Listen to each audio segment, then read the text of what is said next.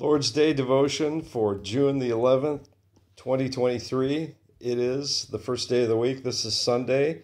I'm going to give you a real brief devotion this time. I know the last one ran for about a half an hour. I didn't intend that, but I was moved by the Holy Spirit. Pray that you watch that and bless it. So this will be about a 5-10 minute devotion. Let's begin with prayer, and then we're going to go to Galatians chapter 5. Verses 22 through 25.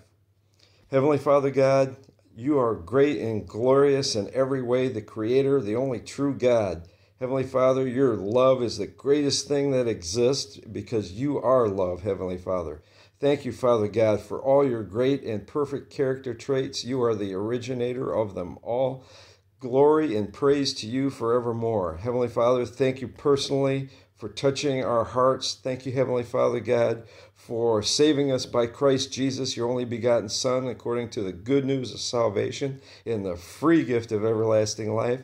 Thank you, Heavenly Father God, for giving us your Holy Spirit as a deposit, not only guaranteeing our everlasting life, but also, Father God, empowering us, counseling us, comforting us, teaching us the truth, and reminding us of the truth. And Jesus is the truth.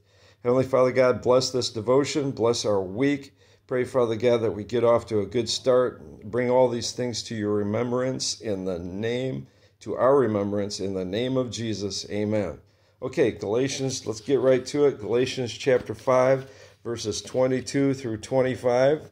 Turn there if you would like to, or look it up on your cell phone. Pause. Feel free to pause this video at any time. Okay, now, in this particular letter, Galatians, Paul is writing a letter to Galatia, and the church in Galatia, known as the Galatians. They received the word of God very eagerly, and they had a great joy in the Lord. They were known for their joy. They were very religious and very devout. But they were growing Christians. They were young Christians. They had issues. They did have issues because they were relatively new in the faith, and some of them, unfortunately, were trying to incorporate the law of God given through Moses and live very legalistically. Okay, so what the Apostle Paul is doing in this letter is encouraging them to remember their faith, that we're saved by faith, first of all, and that we are living by the Spirit. Yes, the law has its purpose, and it's still relevant today to teach us and instruct us, but we're not saved by the law. We can't be saved by the law. In fact, it's somewhere it's written actually in the law of God given through Moses that if anyone breaks one law, they are guilty of breaking the whole covenant, all the law, okay, because it's an entire covenant, okay? And now we're under the covenant of Jesus Christ, our Lord and Savior, the new covenant. Praise God. Even though we're not judged by the law, we have these instructions in the law to encourage us, to be examples, to change us and convict us of sin if we do sin. Now keep in mind, Jesus Christ is Lord, and we live by the Spirit as we cover this passage of Scripture. Okay, Galatians chapter 5, verses 22 through 25, and then I'll close us out in prayer. Okay, the fruit of the Spirit is love, joy, peace, patience, kindness, goodness, faithfulness, gentleness, self-control. Against such there is no law. And those who belong to Christ Jesus have crucified the flesh with its passions and desires. And if we live by the Spirit, let us also keep in step with the Spirit. Now let's break this down real quick, one by one. Love, of course, is the greatest thing. The Bible says that God is love. And joy, it begins with the joy of salvation. We're talking about joy, these characteristics by the Holy Spirit, not, brought about by human effort, by our own will, or by our own thinking and philosophy and so forth and so on. We're talking about things that are instilled in us by the Holy Spirit here. Not the world's version of it, but God's version of these things. Keep this in mind.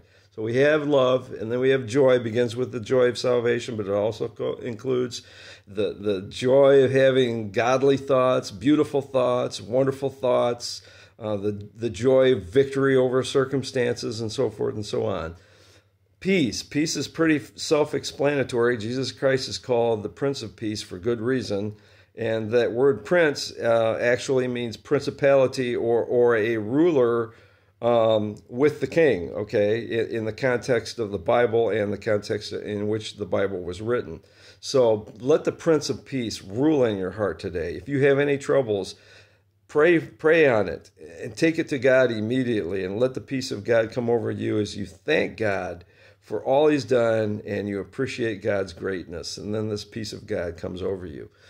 Patience in the King James Version and the New King James Versions, it's actually written as long suffering, which is very interesting. Some versions of the Bible call it patient endurance and things along these lines. When we think of patience, think of constant patience, ongoing patience, patience with no end. That's what this word in the original language actually means, patience, okay? Kindness, now that's very self-explanatory in a very cruel world that's very selfish and demanding, and very high demands these days. People want you to be perfect. They want you to be, loyal to them, and they're very unforgiving and very quick, very, very quick to be negative and so forth and so on. None of these things are kind. It's kind to actually be pure in heart and to be gentle in nature and to be affectionate toward people. This is what we're talking about when we mean kindness. Goodness is the opposite of badness. Okay, this isn't a scale like, poor, satisfactory, good, excellent, like on some test in school or something like this. This is literally goodness, the opposite of badness, okay? Faithfulness. Now, God is faithful by nature, okay? Because he's pure, perfect, he's pure, he's eternally holy. Of course, he's going to be faithful to his promises. He's going to be faithful to his word, particularly written in the Bible. And he's faithful to his word in us, okay? So look at faithfulness in this context. Now, as we come in line with the Word of God and live by the Spirit, we also are faithful with God, okay? Gentleness. Gentleness is very self-explanatory, but this is something that comes from everything else in our relationship with God. All the other fruits of the Holy Spirit and everything that's going on with the transformation of the Word and the Spirit in us brings about gentleness. Now, there is a time to not be gentle, like if there's an emergency or something comes up and you can't be gentle, you've got to be firm and you've got to be strong and aggressive to save somebody's life, like performing CPR or whatever the case might be. If you're a fireman, a fire person, a firewoman, you run into a burning building, okay? You're not exactly being gentle, okay? But by nature, we are gentle by the Holy Spirit. Self-control, that's pretty self-explanatory. Self-control, that's talking about not being moved by circumstances, not especially what's going on in the circumstances of your heart. The changes that are going on in your life, hormone changes, even dietary changes.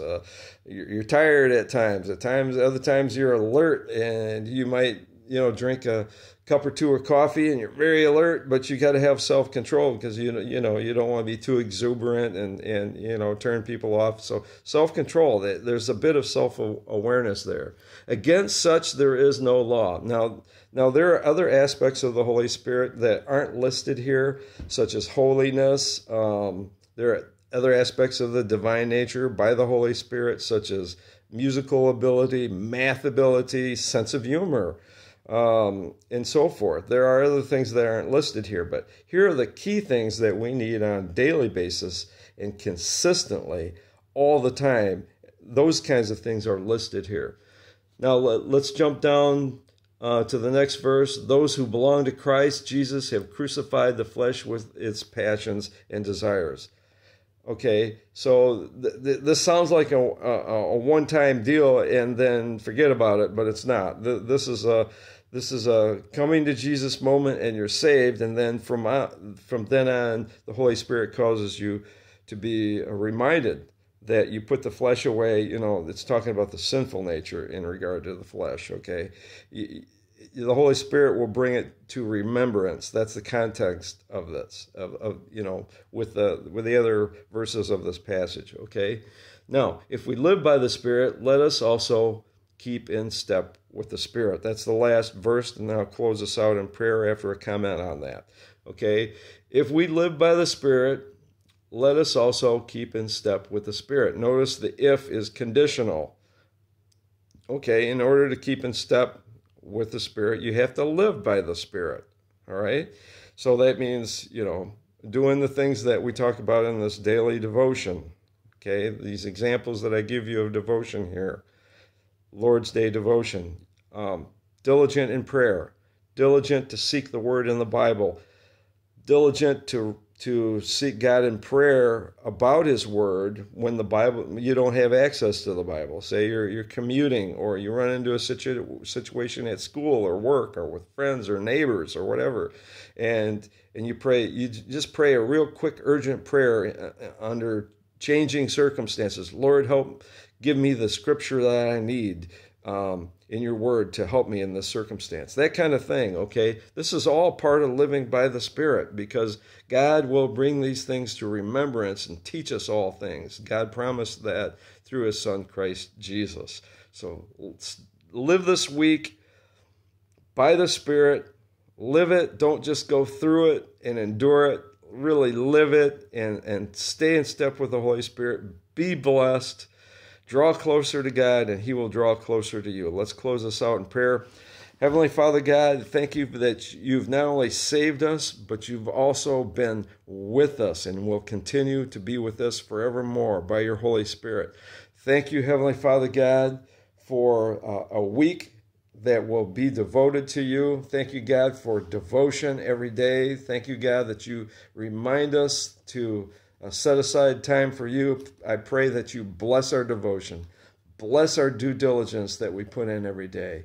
Pray, Father God, that all the fruits of the Holy Spirit this week be magnified in us as we glorify you in the name of Jesus.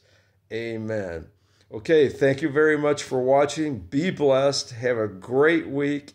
Until the next time, goodbye and God bless you.